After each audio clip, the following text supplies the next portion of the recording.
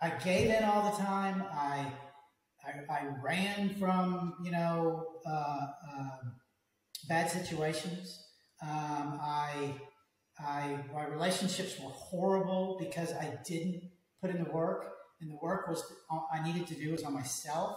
But it was always, I always blamed everything. It was always in my head. There was somebody else, and then just the way I lived. And the only way that I can stay on track is to be constantly doing things that are hard, that test me, and reading, absorbing the content, and just to keep my head right.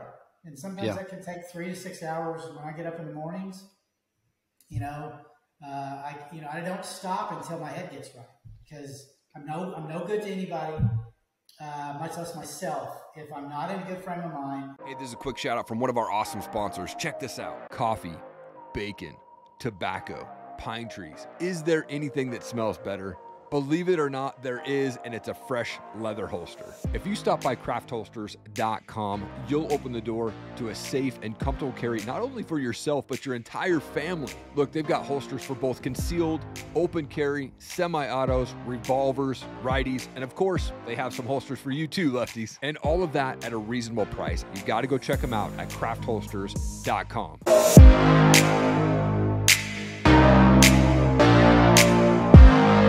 Scott, you're a father, nomad, hiker, explorer. You're the founder of UcanOutdoors, who has around 1 million followers combined between your TikTok and Instagram accounts, where you share amazing friendly reminder videos. I love them so much, man. Thank you for your time. I appreciate it.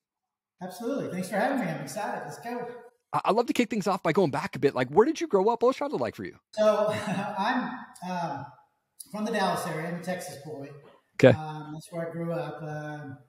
So my parents are both Texas people too, and my mom is from West Texas. My dad is a little town in Central Texas, but they were only married till I was like 7 years old. I had from age 0 to 7.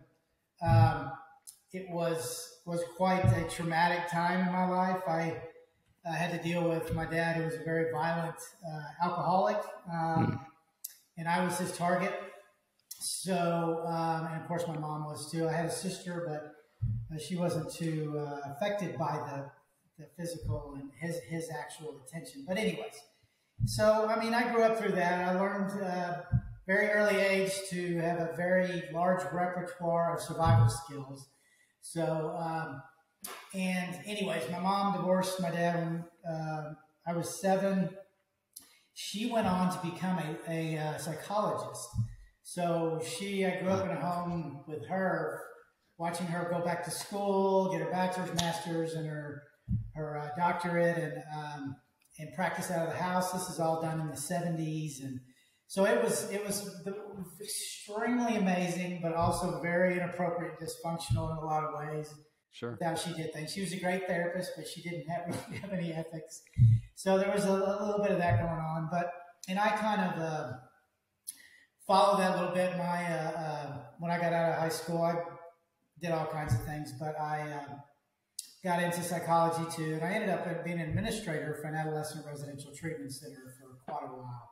Wow. And which I love to do, but it was very, that was in itself was very traumatic with what you're having to deal with. So, sure. But again, that's kind of what my childhood, it was, I tried to translate and bring those survival skills into adulthood, and that didn't work very well.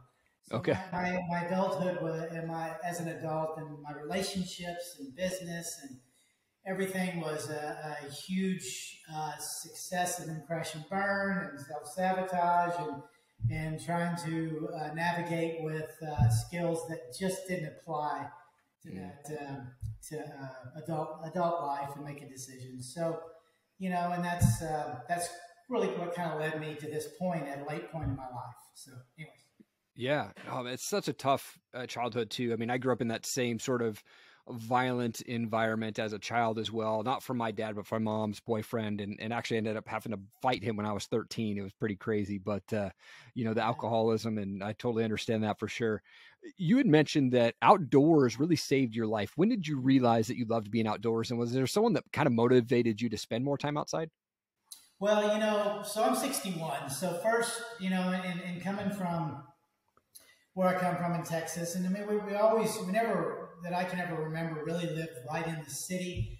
North Dallas back then was out there. I don't know if you know much about the area. One of the biggest highways that's there now used to be railroad tracks. Okay. We lived behind there, but I grew up, running around as a kid, it was, and I was, people talk about, when we were kids and, baby boomers, our parents kicked us out and said, we'll see you at dark. I couldn't wait to get out of my house, and I didn't want to go home. And so, but because there was a lot of the outdoors that was involved in that, but it was safer for me then. Mm-hmm. But that just kind of wasn't any big part of my life. Later on, fished a little bit, did some things, but, camped and here and there. But it wasn't until I had there came a point in my life after my second divorce, which was about 12 years ago now. So about 10 years ago, and my boys came with me. They were 13 and 15 at that time, and there was just it was a mess. But we did the best we could, and that worked out okay. But through that, it was really hard. Everything got really tough on me because I loved being a dad. I mean, I loved being, Indian guides and Cub Scouts and T-ball and all their sports, and traveled with my oldest son with golf for years, and just all this. I just loved making their lunches and everything I didn't have. Everything I just, it was, so I loved that. And that was part of, after the divorce and the boys getting a little bit older, getting close to graduating and leaving and doing all that kind of stuff, I was getting into a really bad place with where I was at, because I kept losing my identity through my life, and didn't have any self-worth, and just didn't have any. And so to try to move this really quick, I got to a point where I just gave up. Mm-hmm. I basically had resigned. I even said it out loud to my sons. I said, guys, I'm done. It wasn't like I was going to go find somewhere to jump off a building or a mountain. I was done with just trying. And I was very competitive and ambitious through a lot of things, but I just didn't want to do anymore. I was tired. I was exhausted. I was just, this life I had led and all this collateral damage that I created, just everything. I was just beating myself up. There was nothing I was feeling good about. It just had gotten to a point. I'm done. I wake up every morning. If I'm working, I'll go to work. If I'm not, I'll do whatever, and I'll go home, and I'll go to bed, and I'll wake up in the morning and do it again until I die. So I don't know what happened. It was shortly thereafter. It was a few months thereafter, but I went to Lake Texoma, which is on the border of Texas and Oklahoma. It's a very big lake, body of water, and they have some trails out there. I don't know how I ended up out there exactly. It's about an hour from the Dallas area, but so I was driving around, and of course, staying in my victimhood and just going through that. And I ended up stopping out at the lake, and it was close to a trailhead, and I was like, and I saw this movement, this trail going into the woods, or what woods we have here. And I just started walking. And I can't remember. People ask me this all the time. I can't remember some specifics, but I either didn't have my phone with me, or I just wasn't paying attention. It was off or whatever. But I just didn't care. At that point, this was right about almost 10 years ago, 9, 10 years ago. And so I just started walking, and I don't remember how long it was, but it was hours. It had gotten dark. My everything, all the noise was shut off. The only thing I was hearing was what was around me, the water, the birds, myself walking. That was the noises that were in there. All of the other city stuff and all the stuff we deal with every day that clogs, any kind of process of working through things. Anyways, so it got really loud, and it got overwhelmingly loud, a lot, and it got so I was an emotional roller coaster out there. I even went further deeper into not caring. But then I started kind of hearing things. It wasn't so much chatter and so much of the, you know, crushing verbals of, you know, how much I sucked. You know, all the messages that, you know, I'd always just kept reinforcing as I got to be an adult. But I just got to a place where I was like this, I was kind of amazed. Now, trust me, it was hard. I mean, and as you going through any of this kind of stuff, you know, especially when you're starting to maybe even get a peek of this direction, and sometimes like me, it wasn't really expected at the time. But anyways, after that, I started kind of, I felt a little bit off of me, you know. I think a lot of stuff just kind of, it had somewhere to go, and I was able to understand a little bit more, and I was able to think about it the next few days and things like that. But my point is, I didn't stop after that. So I went and I went out, and I'd always been kind of a jogger or a runner, and I had always done some movement, but I just started going on trails, and I started going out there for a couple of months, and then I just couldn't stop. And I started journaling, and, you know, I started dabbling in some things, and it, you know, it was a big process getting where I am now, trust me, which is not over, but moving from that point to really doing so much work. But I look, it was either that or what I was feeling is, at least I think what registered with me is I got into a place, I started to understand. I started to get you know, this is kind of giving me a little bit of what I had just kept suppressing, you know, when I was getting angry, or I was thinking about my dad, or I was doing whatever out there, I could really feel it. And instead of just being in my truck and driving in traffic and getting triggered somehow with something I read or heard, or somebody I just talked to on the phone and got angry, I didn't know what was behind it. You know, I was just, you're just an angry idiot, like everybody's told you were, you know? Sure. When I started getting angry or something got triggered, I started getting clues as to where it came from. I knew, you know, look, I could have held my hat on a poor abused child, but I just didn't want to, I used that as my own excuse to myself so much. Sure. You know, well, this is what's wrong with me. Here's the deal. I'm broken. You know, even though psychology-wise, I had all the information in the world from getting it, my mom, you know, watching my mom, to then getting into myself, I just couldn't get that in my mind. It would trigger. So I'm not sure exactly where this started, but that's where I got in the outdoors, and now that's why I immerse myself in it. That's why I live in it. That's why I go on, you know, hike for 94 days for 1,400 miles. That's why I just do these things, because I want to go hurt myself. And I mean, people take that wrong. You know, I want to do hard things. I want to break myself down, because it really tests. That's what tests you, not only physically, but mentally. You know, how am I going to handle this? You know, when you're stuck in a situation, or you miscalculate where you're at, and you know, those are things, you know,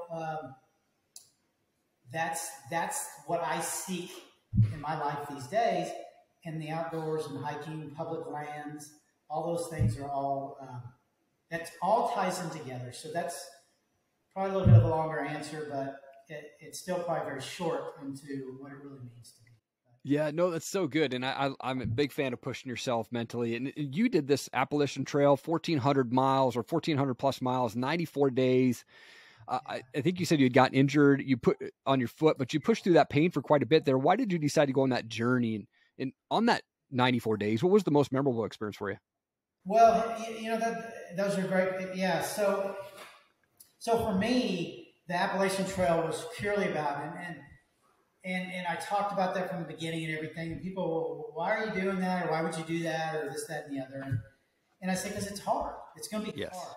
Now, I didn't expect it to be as hard as it was, but I had never done anything at that level or that distance or that time frame before. But so getting injured, you know, just to clarify that, yes, you know, I've done this, and it's something I've, especially my oldest son. These are behaviors, these are things that sometimes you wish you weren't you didn't exhibit some of these things, because what I've had to do is work to dial back a little bit. I mean, as much as I want to go out and, really, really test myself, I do have a high pain threshold. Sure. And I just usually don't stop. And because I really want people to understand that I'm not an advocate of putting yourself in danger, things like that. But I do subscribe to Cameron Haynes guys, David Goggins guys, and Jocko Willett, all those guys that, just put duct tape on it, tape it up, go, and that's real for them. It's not so, and so my point is, my getting injured was taping some things up on my toes and feet and walking for days and walking a couple 100 miles before it finally, the pain was so much. And the pain was so much is because my toe got infected, and then it infected my foot. Gotcha. And I had a deep ulcer in my toe that went all the way down to the tendon and the bone. Now, I don't hang my hat on that. I'm not encouraging that, but that's what happened, and that's what I did. And but that was, that's part of why I did that, because now I did hit a threshold that I wasn't able to, at that time, push through. And I'm not, and again, it woke me up again to the fact of, I have to be careful and dial back how assertive I am with my self-care and everything that I do, because I put so much pressure, and I can put myself, the last couple of years, because I was dumb and overdid it. I dropped 15 feet off of a trail because I was doing something stupid. And I tore the meniscus in my right knee, sprained the left, separated my shoulder. And I'm out in the middle of the Arizona desert, and there's nobody around. Yeah. When I got hold of the Rangers said, well, is this life or death? And I'm like, I said, well, it's not life or death, but do you have some water? I said, do at the moment. And he said, well, just see what you can do, because we're too busy. Gosh. So these are, and then it wasn't 9 months later, I tried to jump over a river in Colorado, and it was the dumbest thing in the world, and grabbed hold, and the current took me, and then the way I jerked a certain way, and I tore the inner lining of my chest wall. Wow. So again, when you do as much as I do solo, it's not real. So I've had to, these are things that I've had to dial back on through this whole process, because it's been amazing to have this kind of an attitude and mental and mindset for the the mental health stuff and pushing through and having that. It's not good, if you're overdoing it. But to get back to your other question, I think was, the people were probably the most amazing thing on the Appalachian Trail. To tell you the truth. Yeah. Look, I've already seen a lot of scenery. I was the guy that, I wasn't interested in walking a 1.5 mile off trail to see, McAfee's Knob or something. If I want to go do that, I'll go do that and go look. But I've seen great sceneries and like that. So I was there for the trail. And so that was my motivation and was moving through. But the people out there, from some of the outfitters, that were there, to that I worked with a little bit on, and to all of the people with the hostels and things like that. I mean, that support the hikers and support that community. Yeah, those kind of people were amazing. And when you've done what I've done over these last years, to where you don't really insert yourself. I've done mostly things that have been very self-driven and by myself and things like that. So to be kind of open and be around people a little bit more and get in those environments, some of the faith I had lost in some people had changed. I still feel like there's a lot of things off track out there that perpetrate or facilitate giving in and being soft, and just a lot of things that I don't feel, they don't serve me well. They've never served me well. Nothing I've ever done. So these are realizations. I know I get off track. I'm a little 80. No, that's good. I love this. It leads. Those are the things what it does for me. It leads me into understanding more about myself, which is what I'm trying to do. I'm just trying to what else is there, and where exactly, and how do I exactly think, and it does lead back to with the ways I don't want to be, that in doing it the way now, it just reinforces the way I think now, and I mean, I feel very bulletproof. I'm certainly not perfect, and there's certainly things I have to keep the holes in the, that are there. I have to keep working on, but I gave in all the time. I ran from bad situations. My relationships were horrible because I didn't put in the work, and the work I needed to do was on myself. But it was always, I always blamed everything. It was always in my head. There was somebody else, and then just the way I lived. And the only way that I can stay on track is to be constantly doing things that are hard, that test me, and reading, absorbing the content, and just to keep my head right. And sometimes that can take 3 to 6 hours when I get up in the mornings.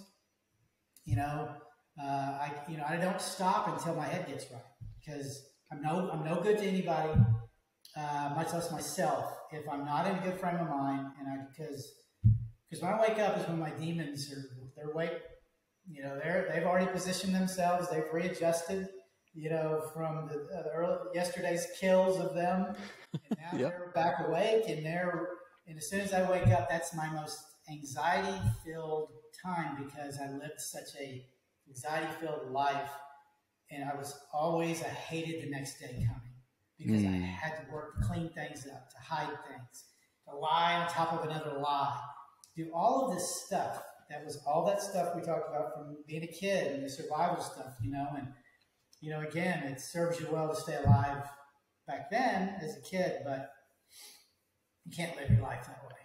Yeah. So good. I love that. Thank you for sharing all that. I think it's awesome. You mentioned in one of your posts a while back, it's that you said the 2 hardest things in life is finding yourself, and after that, accepting what you find. What was that experience like for you? Well, it was really hard. And I think that's what's really tough for people. And I think that's if people would break through that more and then start sharing their story. Mm-hmm. People don't share their story, and they can't share their story accurately if they're not willing to drop their pants and bare their ass.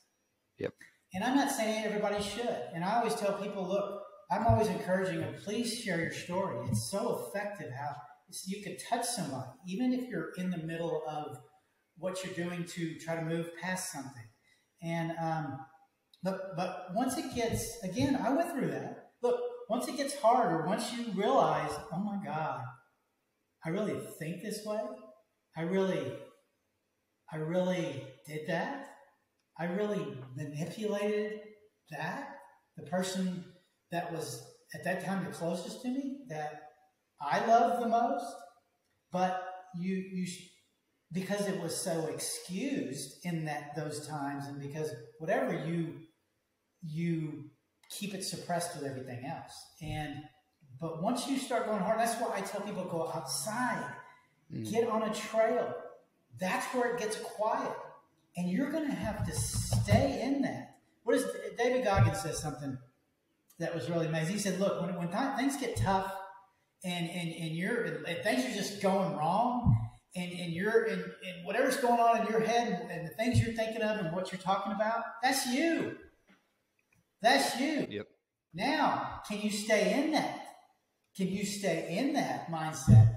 And can you go to work on it? And can you make the changes? Can you stop the behavior? Can you do the things you need to do to move past it? And those were the hard things. So, and again, you can have breakthroughs. Until I was able to get to that point and go, hey, I did that. I always tell everybody, look, you ain't got nothing on me. You ain't done anything worse than me. You ain't been through anything worse than me. And I don't mean that to be true. Look, there's always bigger things that are some really things that happen, but other people, things like that. But you just don't have anything on me. I don't talk about anything I don't know. And or I haven't been there, or doing. And I always tell people that too. Stop listening to people. They haven't been there, done that, or doing it. You need to just walk away.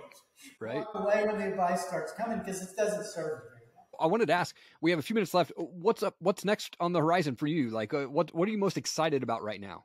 Okay, so like I said, I kind of talked about at the beginning. So I've made a commitment. So starting in December, I'm going to be back out on the road for 2 years.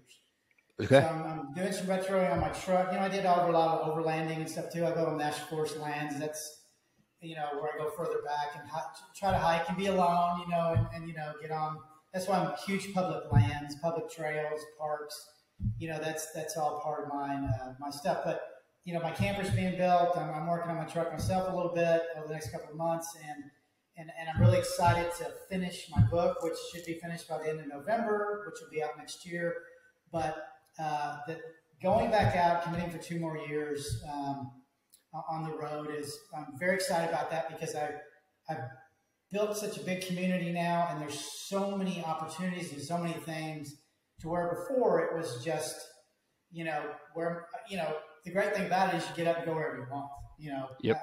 I'm not a planner. I'm not like making reservations here, and I don't stay in parks and public, RV parks or stuff like that. Again, I have my truck and I have this really cool camper. I can't wait to show everybody. So that's just going to kind of fold into it, and I'm hoping to just keep expanding this message. It's just not the friendly reminder, self-care, savage up, and just everything around that, and the outdoors and how it all ties in. And I'm going to be back in it living. People watched me on the Appalachian Trail for that period of time. It really resonated with so many new people, and it just keeps us. So I just want to keep broadening this message as far as I can, because of the feedback I get, the comments that I get, and the DMs, and it's hundreds a day, and it's for what I'm doing for myself, how it's resonating to change other people's lives. I just, I owe it to take this thing as far as, not just for me, but anybody that has gotten anything from it, still gets anything from it, or will get anything from it. I owe that. And so I'm excited about that. Come on. Scott, you're an absolute world changer, man. Thank you so much for taking time out of your day. I'm so excited for your next journey, man. And just while you're getting prepped up for that, your new trailer camper, man, I'm excited to see what that looks like, man. And just know that you are changing lives through your message every single day, man. Thank you so much for your time. Thanks, Eric. Thanks for having me. Thanks for what you're doing. And I appreciate it. And I did read up on you too. So I did have a little information about where you come from and all that. So I know you get a lot of what I was saying. So. Hey, thank you so much for checking out the show today. I really appreciate you taking the time out of your day to take a listen or a watch. It's truly an honor to be able to speak with such amazing guests, and I hope that they've made an impact on your life in some way, shape, or form. And you can do me one big favor that would be huge. Click that subscribe button, and then second favor, hit that share button. Thank you so much for taking the time. I appreciate you. Keep changing the world. I believe in you.